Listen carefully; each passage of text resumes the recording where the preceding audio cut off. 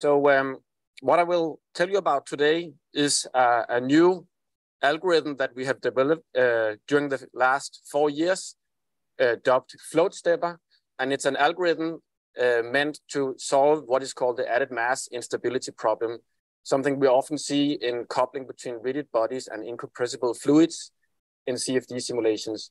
So for instance, think of an offshore floating wind turbine like the one shown here. That's the kind of problem we want to work with. The method was dubbed FloatStepper because it was a product of a project called FloatStep, funded by Innovation Fund Denmark, with the purpose of bringing floating wind from proof of concept stage to early commercial stage. And the way we wanted to do that was to develop new numerical models and also perform physical model tests. So the main partner in the project was DTU, Technical University of Denmark, and the model tests were done at DHI, former Danish Hydraulic Institute. And then one of the very interesting partners is Stigsdal Offshore Technology. They have invented this new floater concept called Tetraspar, which is essentially a tetrahedral steel structure that's ballasted with a heavy keel, also steel filled with concrete, and then hanging in these wires, I think around 80 meters down in the water column. And so that has been sort of our case floater for this project.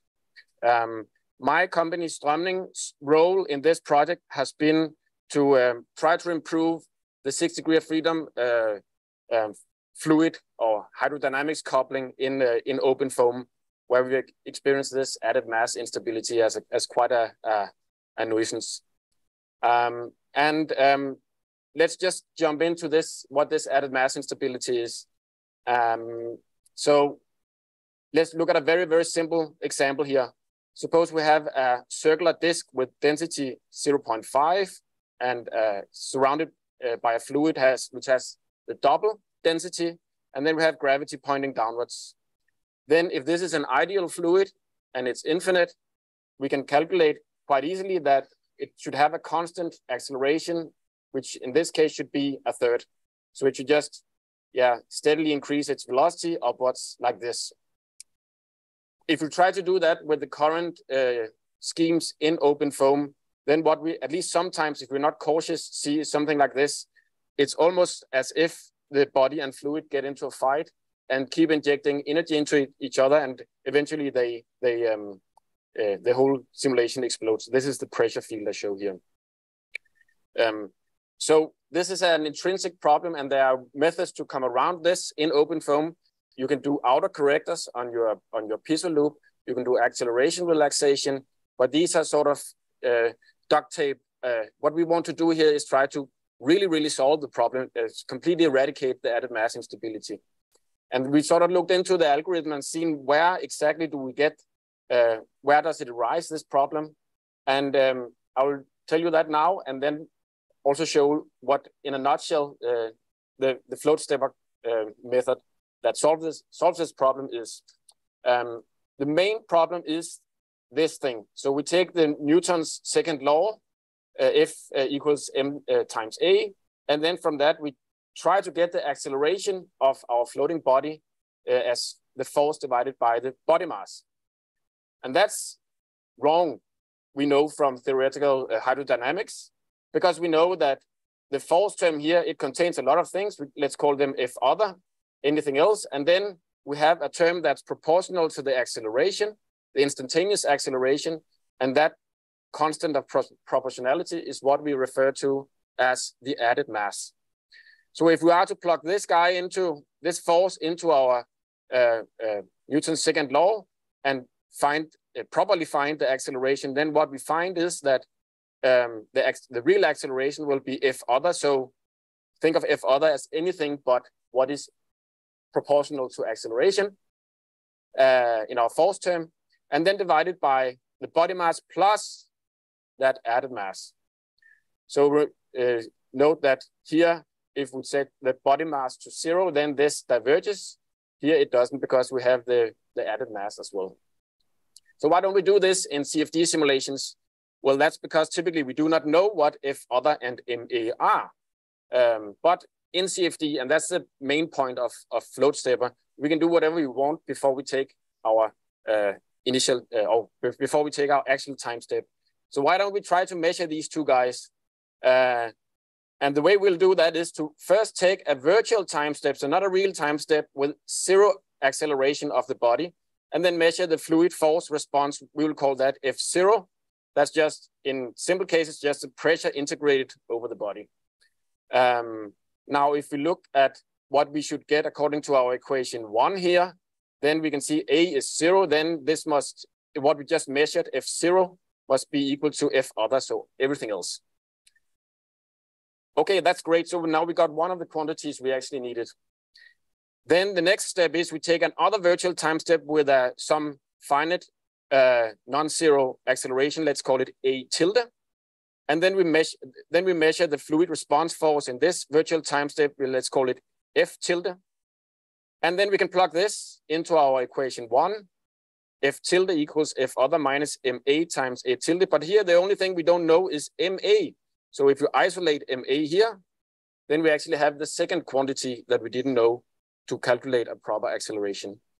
And then now it's just a matter of plugging these two guys into our acceleration expression, integrating that in time to get velocity and position of the body, use that to get for the boundary conditions of our fluid, for instance, pressure and velocity calculation. And then that is taking our real time step with a real added mass.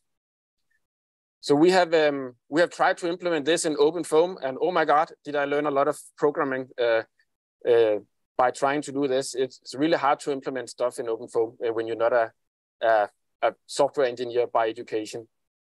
But we sort of succeeded. How pretty it is, I don't know, but but here we have this light circle, rising circle case again, with a body ratio of 0.8. Remember, this added mass instability, it's something that kicks in when the body becomes lighter than the surrounding fluid. It doesn't matter if you have a stone falling in air or something. And then I want you to focus on the blue curve here. So what I show is, as a function of time, I show you the error we commit in acceleration, the relative error to the relative to the true expression we have here. And you can see it's basically constant as it should be, but it has an offset. But it looks much better than what we have with this 6-stuff rigid body motion library that we have in OpenFOAM. So the first one here, the yellow one, is, you see that this is a signature of these of the added mass instability, these wild jumps up and down. Can we improve it by increasing the number of autocorrectors, which is a painlessly expensive operation? Well, we can sort of squeeze the acceleration or squeeze the oscillations in, but we don't get rid of them. But we do with FloatStepper.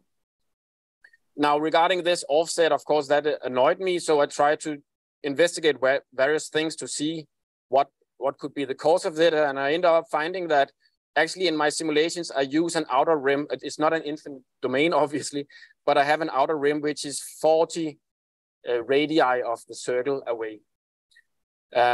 If I increase that to 60 or 80, then this offset is reduced.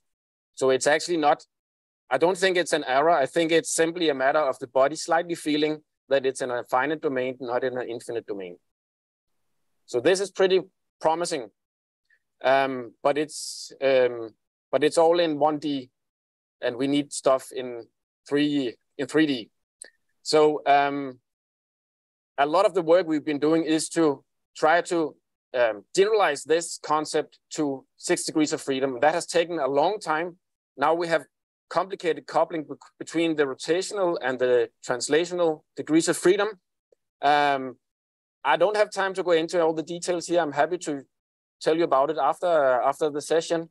But essentially, the concept is the same. We do a 0 acceleration time step to get the 0 force. And then we take not one, but a number of virtual time steps to populate our 6x6 matrix, added mass matrix. So I'm just going to happily jump over this. And this is a teaser for anyone who would like to see it, talk about it afterwards. So we've implemented this in OpenFOAM and got quite sweaty, but this is basically implemented now, and we come up with this really nice little test case, which is an elliptic body moving along the x-axis and then rotating. If it's in an infinite ideal fluid, then it should just move indefinitely like this, wiggling back and forth. You can see the theoretical black curve it should follow here. That's from the Kirchhoff-Kelvin equations. So we have something nice to compare with.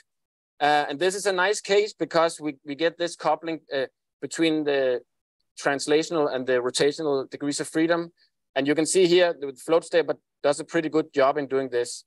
Now, this simulation is to sport that we can do this with zero acceleration. Oh, sorry, with zero body mass. So look, it says zero mass here. So this is a zero mass body. There's no gravity, of course, pulling it upwards. But that is just to emphasize that nowhere in the code do we take a force and divide it by a body mass. We have this F other that we divide by body mass plus added mass. And therefore, it works even for zero mass. I don't know how relevant that is to engineering application, but at least it's a way to show this sort of good stability here.